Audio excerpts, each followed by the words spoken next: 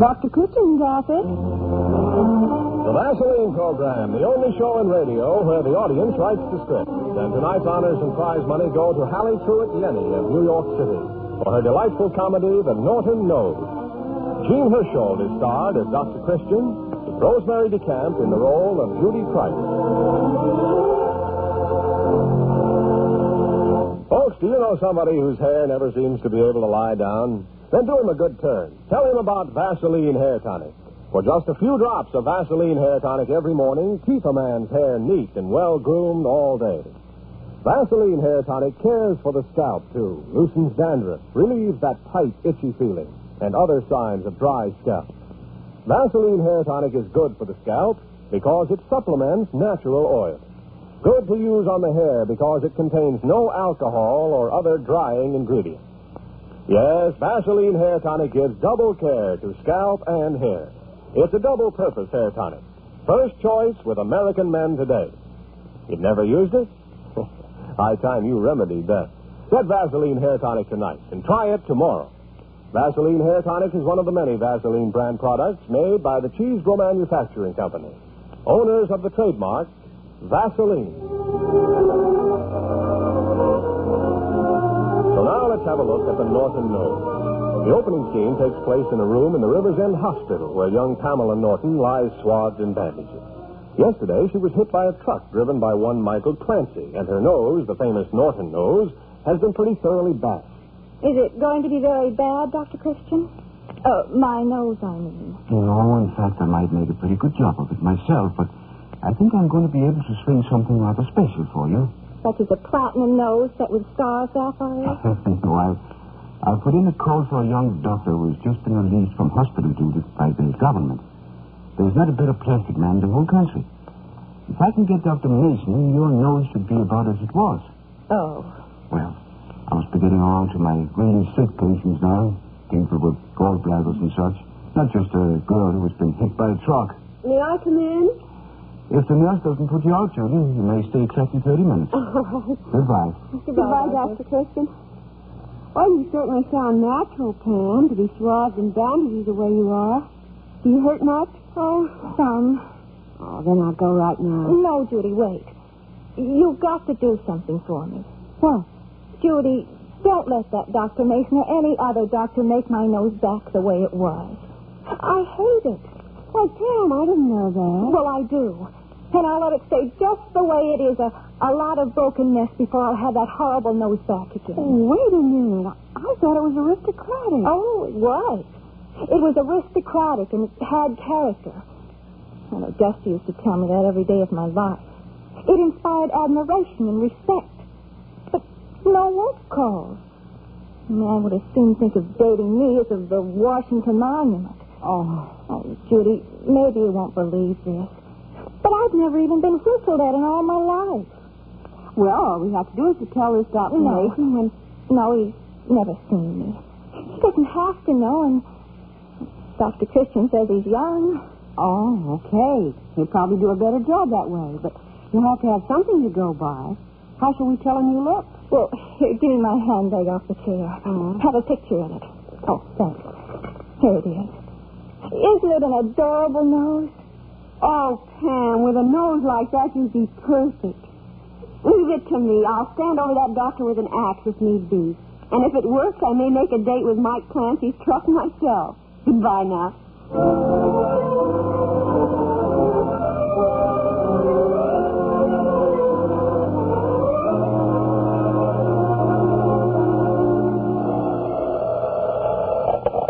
Dr. Christian's office?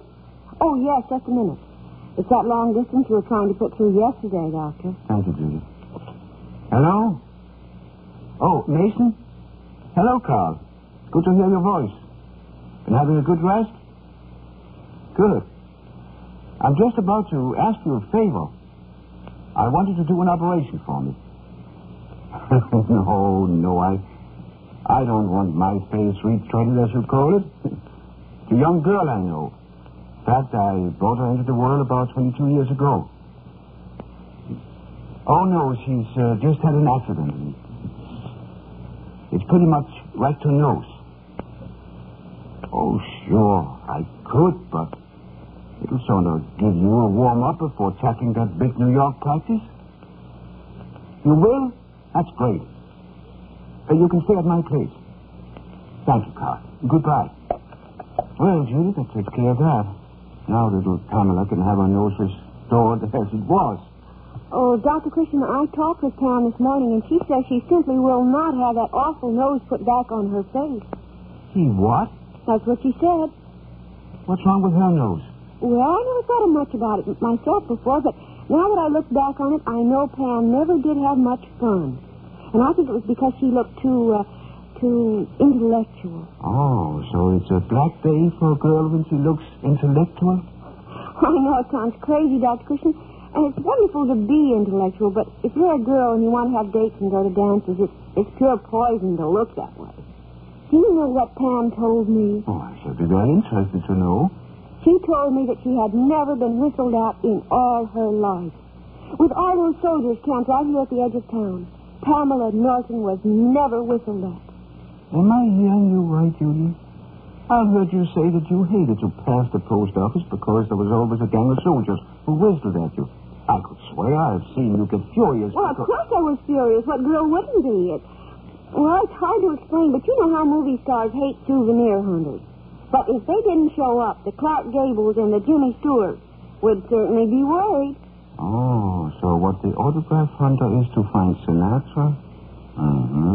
I begin to see. So Pam ascribes all this lack of wolf calls to her nose. Well, Miss Augusta thinks very highly of the Norton Nose. Oh, Miss Augusta. To her, that nose is an heirloom in the Norton family, second only to the Declaration of Independence. Well, I think that describes it exactly, Judy.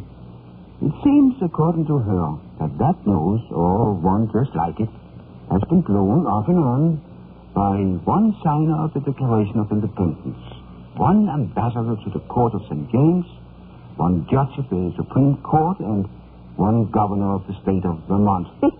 And Pamela is probably the first woman to inherit it since Miss Sarah Norton poured boiling maple syrup on her red coat. Oh, well, here comes Miss Augusta herself. Oh. Heaven help you if she can read your mind. Good morning, Miss Augusta. How are you this morning? Won't you sit down? No, young lady, I will not sit down. Not with my niece in the hospital with her nose literally ground to bits. I insist upon seeing Dr. Christian at once. You want to see me, Miss Norton? I certainly do. You asked me to bring a photograph of Pamela showing her profile, so heaven knows why you should want it when you've known Pamela since she was born. But you see, Miss Norton, I'm not going to operate. You are not going to operate? I know, Miss Norton. Then who is, Kay? One of the finest plastic surgeons in the whole country. And who is this man whom you've engaged without consulting me? Dr. Mason is a young doctor. You can stop right there. I don't want him. What's the matter with you? You've forgotten all you learned in 30 years of practice? No, Miss Norton. If it were one of the football boys, I'm sure I would be able to do a good job of plain surgery and bone setting on him. But for a girl, she should have a specialist in that type of work. Specialist. One doctor to pull your teeth, another doctor to give you a pill, another doctor to set your bones, and still another to deliver your baby. Pamela's grandfather Norton used to amputate legs up to here, right on the kitchen table. I don't want any young squirt practicing on Pamela's nose. Dr. Mason will not be practicing. He spent 2 years in the hospitals of Europe and 2 more years over here, and all that time he did nothing but rebuild faces that have been destroyed. Your niece is most fortunate to have him. Well, I'm going to hold you personally responsible for Pamela's nose being restored exactly as it was. Did you bring the pictures I asked for? No, I looked everywhere for one, but... Well, I'm afraid in that case I can hardly guarantee... Oh, yes, you can. I did find this miniature of her great-uncle Abner Norton. It was made while he was serving as ambassador at the court of St. James. And he had the Norton nose. There. Do you see the resemblance? That's strange. I've never noticed Pamela's nose particularly before. Hey, was it really like this, Miss Norton? Exactly. That nose has been handed down in the Norton family for 200 years. Always through the father's side. I see. And I wish I did. Though, of course, it's simple enough when you stop to think of it. By some strange coincidence, none of the women who have inherited the Norton Nose has ever chosen to wed. And you want that nose restored? I do. And you can tell that paragon of whatever his name is to hang that miniature on a nail right over the operating table and not to take his eyes off the whole time he's fixing Pamela's nose. I'll tell you, Miss Norton. Mason's a great plastic surgeon. Oh, plastic finish.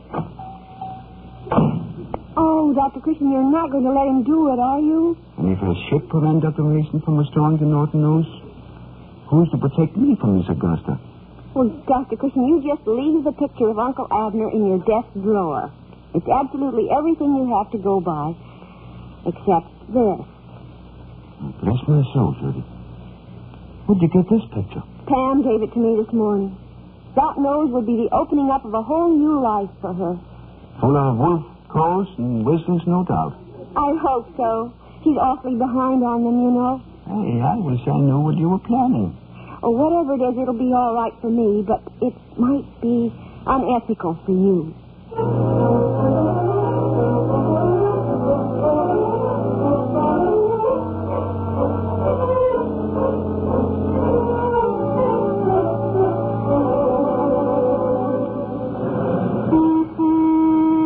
Morning, Miss Judy. May I give you a lift to the office? You certainly may. Oh, what a day. Yes, it's pretty bad. Will Dr. Christian be in this morning? No, not right away. He's on case. I just wanted to see him about this Augusta Norton. She landed in on me last evening raving about the little girl I'm to operate on. Why, she's... Don't say it. But she is all right. As we used to say when I was a kid, that she has some of her buttons missing. That's it. Well, what about her demand that Pamela's nose is to be reconstructed to look like the one in a miniature Dr. Christian is supposed to have shown me? Oh, dear. Well, then, she was serious when she brought that picture in and told us to give it to you. Why, we thought it was a joke. So you think the old girl's balmy? Well, she must be. I think I have the miniature here in my bag. I want you to look at it. Does that look like it belonged to a lovely girl? Yeah, my word. I shouldn't want to put that nose on her if I knew it belonged to her. I'll tell you, I'll make a thorough examination today and then get right to work. All right. Shall I tell Dr. Christian? Yes, if you don't mind. You know, Miss Judy, Pam's one of the nicest girls I've ever met. I think everyone in River's End loves Pam. I can believe it. You never hear her complain. You'd think she was happy over this whole thing. I noticed that, too. Well, you better take Uncle Abner along with you. But if you want something to go by, this isn't a picture of Pam, of course, but the nose certainly could be hers. Uh-huh. I see. Very pretty. Yes. Well, tell Dr. Christian I'll have a full report for him this evening. I'll tell him. And thank you for the lift, Dr. Mason. Not at all.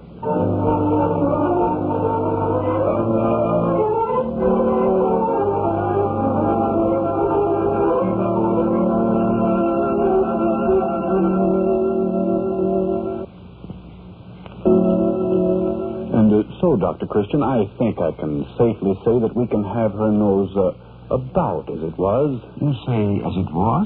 Yes, and it'll be a relief to me. Why? Why? Have you ever met her aunt? Is it so important to have her aunt satisfied? If it weren't for Pamela herself, I should like giving her a nose like Cyrano, just to hear that old harridan throw a full set of hysterics. Of course, it's not as bad as though the girl's nose has really been like that awful miniature. No, of course not, but how do you know it wasn't? Your nurse told me. She told me about the old lady being slightly off the beam and gave me a picture which she intimated was like the little Norton girl's nose. Well, Carl, my advice is put that little picture Judy gave you right in front of you while you work. Right. And it'll be a pleasure.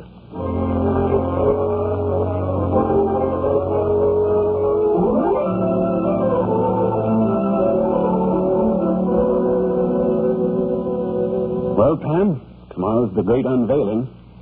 Now, if your nose turned out to be somewhat different from what you'd expect it to be, you wouldn't be upset. Oh, Dr. Mason, I want a nice nose. I don't want it to be like the one I've always had. I didn't want you to know this at first, but I hated my nose. Really? You mean you hated that lovely little nose like Myrna Loy's? Oh, Dr. Mason, I hate telling you this, but I didn't have a nose like Myrna Loy's. I know it, Muggins. You know... What did you call me? Oh, I'm sorry. It slipped out. I called you Muggins. Are you angry? Muggins. But I think it's wonderful. Muggins. But that's why I must tell you about my nose. If you had known me before all this, you'd never in all the world have called me anything but Pamela. Because I looked like Pamela. But I know exactly what you looked like before all this happened. Your nose was badly broken, but the structure of it was quite evident. Oh, then my nose will be exactly the way it was? No, not exactly. How do you mean not exactly? Either it has a hump or it hasn't. Well, yes and no. Oh, you have done it. You've left that dreadful hump. When you get your bandages off tomorrow, just run your finger along the ridge of your nose. It'll feel like it's a bargain run. No, it won't. It'll be just barely off straight. But why not straight? Well, if I had been, say, 25 instead of a doddering 33, I should probably have made it just like the picture. What has your age got to do with my nose? A lot. I have more of a nose now than I would have at 25. You see, the nose you wanted was pretty but irresponsible. The one you had was stern and uncompromising. The one you're getting is gay but responsible. And why did it have to be responsible? Because as soon as I get rid of these bandages so I can kiss you, if you say yes, I'm going to ask you to be responsible for me. Out of the operating room, I'm a frightfully irresponsible guy. Now you're making fun of me. No, Muggins. You haven't known me long, but we've seen each other every day. I think I know you pretty well. Of course, you may not feel the same about me. You may want to know me longer. Oh, that's all right. I can wait. I just want to know that you know I'm waiting. To go? Well, I'll have to think it over a long time. You see, you are proposing to me, aren't you? Of course I am. But that nose. Would my children inherit that awful nose or the one you've just made me? The one you say is gay but responsible. Oh, that. Why worry about such things? They could select the noses they like. And their father would make them the sort of noses he liked. Which would indubitably be the sort of noses they should have. Oh, dear, I feel simply wonderful. If I do decide to get married, which I'm not at all sure of now, I shall give my bridal bouquet to Mike Clancy to tie on his radiator as a token of my gratitude and esteem.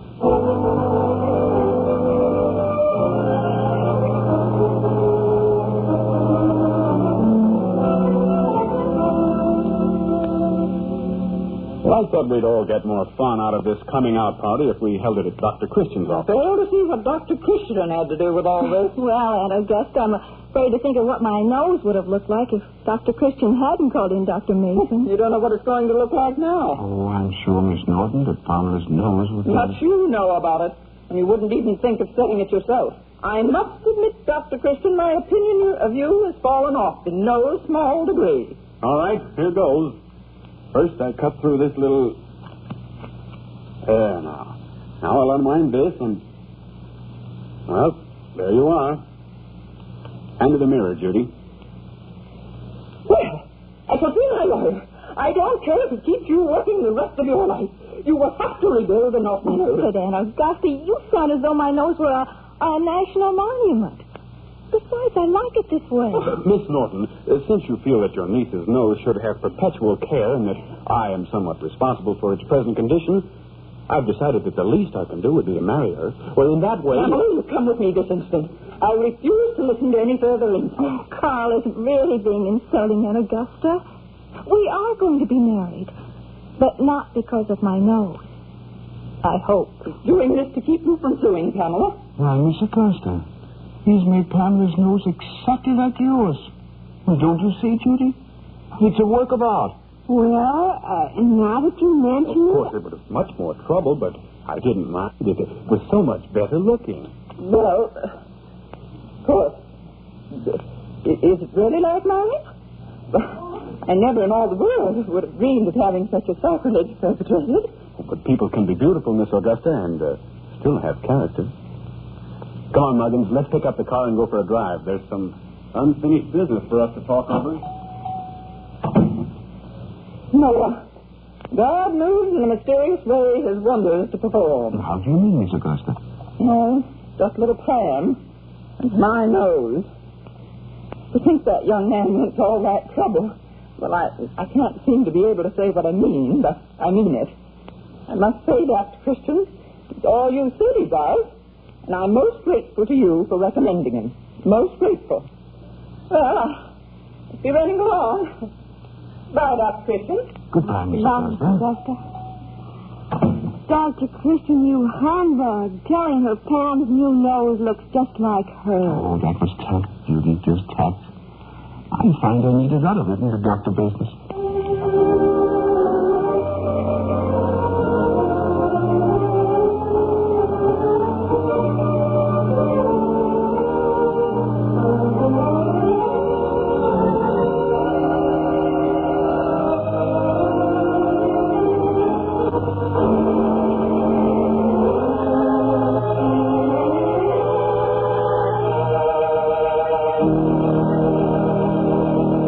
The curtain comes down on another Dr. Christian prize play with our star, Jean Hersholt, waiting to greet you. But first, a message from Judy Price. Friend, here's an interesting letter Dr. Christian and I received from a young mother. Recently, my 3-year-old daughter fell against the hot, cold range. Her palms and fingertips of both hands were badly burned. I grabbed her up and dashed for my tube of Vaseline petroleum jelly. I covered both hands freely, then bandaged them. Her screams subsided, and she was soon ready to go to sleep. Next day, I applied fresh Vaseline petroleum jelly and bandaged it. By evening, she was playing as if nothing had happened, and the burns healed perfectly, thanks to Vaseline petroleum jelly. Signed, Mrs. Edward J. Creamer, Portland, Oregon. Friends, wasn't it fortunate this young mother had Vaseline petroleum jelly on hand? It has so many uses in the home. There's probably nothing so important in the medicine cabinet that does so much, yet costs so little. Insist on Vaseline petroleum jelly. Only 15 cents for the popular size, 25 cents for the large economy jar. Thank you, Rosemary DeCamp. And now here is Jean Hersholt.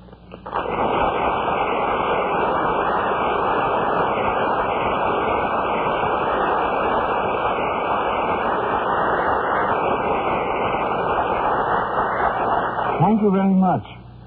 The author of tonight's prize play is Hallie Truitt Yenny of New York City. She writes, "It is very gratifying to me to be allowed to join Dr. Christian's new writers.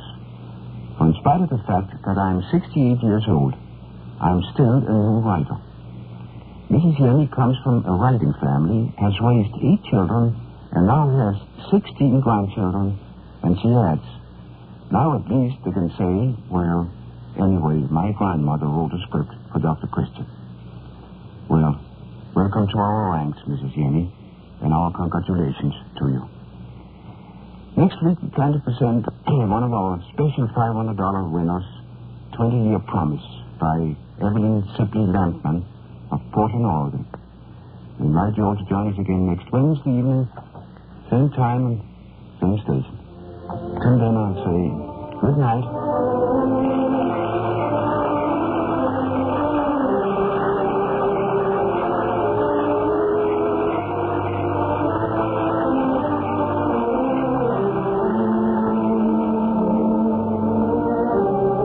Men, have hair that stays good-looking all day. Use just a few drops of Vaseline Hair Tonic every morning. For Vaseline Hair Tonic checks dry scalp, tames hard-to-manage hair, keeps it looking neat and well-groomed. Tomorrow morning, try Vaseline Hair Tonic.